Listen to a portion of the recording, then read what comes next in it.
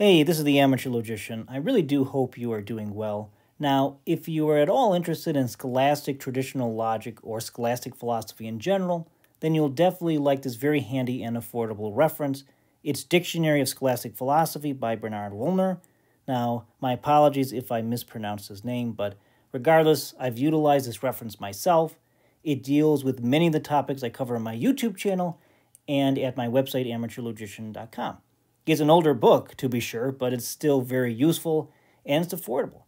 Now, in my mind, good philosophy really is an exploration of the inner depths of reality, and this book can help us. Philosophy tries to go beyond ordinary investigations of the specialized sciences. It often tries to get at the root of things concerning what it means to exist at all, what knowledge exactly is, and much else besides. Philosophy is not, and should not be, some intellectual chess game. Engaging in philosophy, in my mind, should be a spiritual and intellectual quest. And as an amateur or layman, my goal really is to seek what's true, good, and beautiful. And this book helps. A sense of wonder, I believe, is required for learning, contemplating, and appreciating things. So let's explore this book. And again, it's readable, it's concise, and I think you will enjoy it. So let me just turn this over and read some of the back. It tells us that everyone concerned with philosophy, the college undergraduate just becoming initiated into the fascinating realm of metaphysical inquiry, the interested adult anxious to grapple with questions of fundamental importance, or the busy teacher seeking to whet his students' appetite for truth, all will find this concise reference book of the terms most commonly used by scholastic philosophers of remarkable value.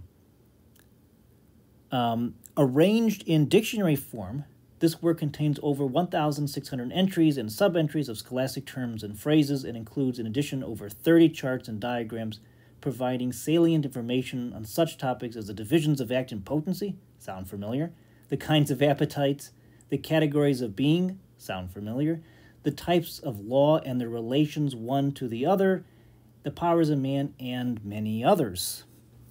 So let's open this book up and take a look at the table of contents, and some of the content is pretty cool, even if you're just interested in traditional logic, honestly. And I'll show you that in a minute or two.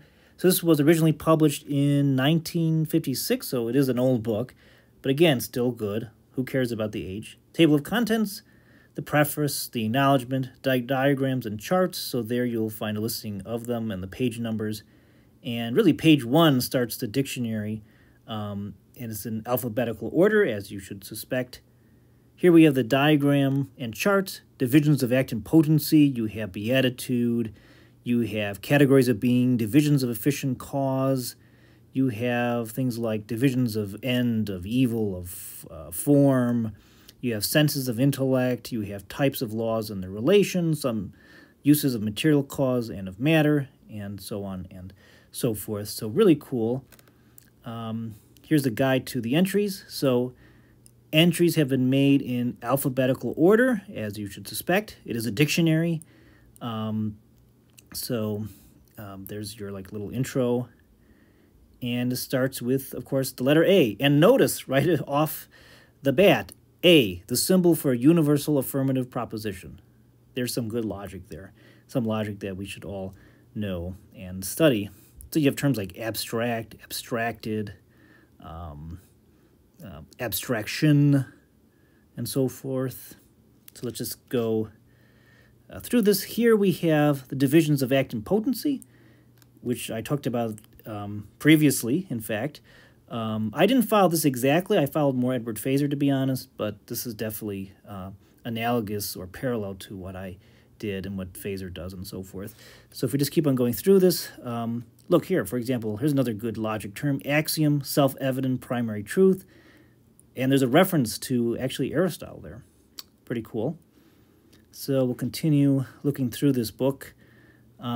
Here we have categories of being, which is pretty cool. Substance, we have accidents, quantity, quality, relation. We have action and passion and place and time and posture and habit. All that good stuff that you will find in a traditional logic book, and even in metaphysics and so forth. There's concept, the intellect's representation in itself of the form or essence of a thing, the intellectual likeness of a thing or form, the result of apprehension of an object. express intelligible species, internal word, mental term, etc. So, pretty cool. So we'll just keep on flipping through this. So let me see if I can find something on inference or something like that. That's one thing I want to try to get to. So here's inference, the act of the mind moving from the content of one or more judgments to a new judgment connected with the prior one or ones, the judgment or proposition so derived. We have immediate inference.